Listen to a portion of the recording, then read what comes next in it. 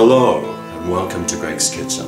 Today I'm about to make for you some mummy hot dogs. Everyone will enjoy them, and if they don't, then just pull out this knife and shine some light on it by twisting it at different angles. That'll get them eating it. Enough fun and games, let's start cooking. This is Greg's Kitchen. First thing I will do is preheat my tomb or oven to 200 degrees Celsius. Or 210, I don't care, whichever. That's about 400 Frankensteins. 2 ingredients for this, just hot dogs, yum yum, and some puff pastry. Ooh. I am just using 2 hot dogs for demonstration purposes. Of course, you will need to use hundreds to feed all your guests. So first of all, grab your knife. You will need this to cut the hot dogs in half. Ouch! And this, my friends, is why I failed medical school. So I would cut the pastry down the center that way and across the center that way. Now put your hot dogs in the middle of each one like this. Next, we need to really just cut fine little slithers like this. Can you see me doing that? If not, open your eyes and you will see. This can be a tedious task, so find some other sucker to do it for you, if you can.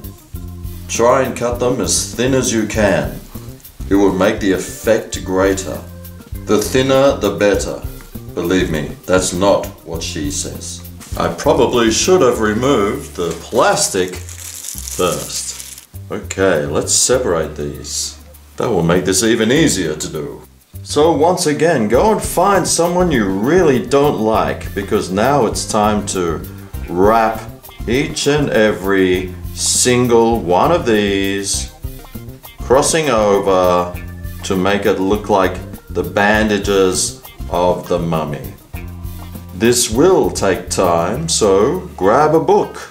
Just alternate the bandages, crossing them over, and when we get to the top, we need to maybe get rid of that one, and that one.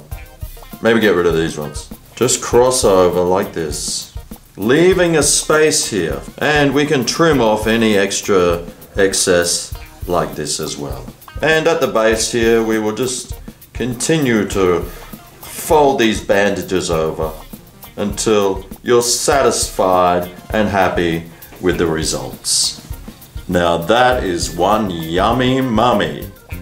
Let's continue this tedious task until it's all either finished or until it's done your head in so badly that you have decided to hit the bottle of scotch instead. Either way works fine for me. And this is the last one. Mummified! Now I get what I'm using to put them on in the oven. I'll give it a spray. I will gently place them on the tray. And I will spray them again on the pastry for that extra sheen. What the Donald Duck? Take 2. Now we will place this into the oven. Now we'll let those cook for between 20 and 25,000 years. Or minutes, depending on what time zone you live in. Okay, so 20 something minutes later, and here we go. I have these mummies. Oh! They've expanded. Oh! They're very hot indeed. Oh! Oh! How about I turn them around? Then you can actually see what I'm doing.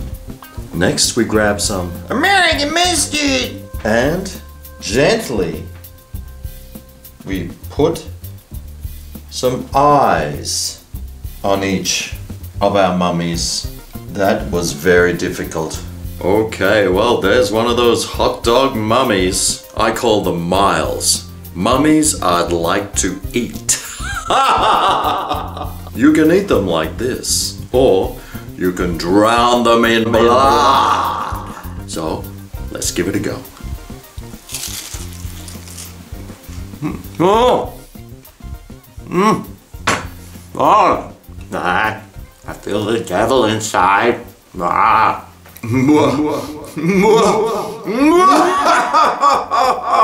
Delicious!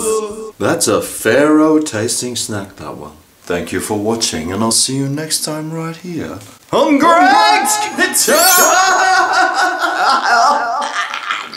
Oh yeah, this is Greg's Kitchen, where the food is blood-curdling!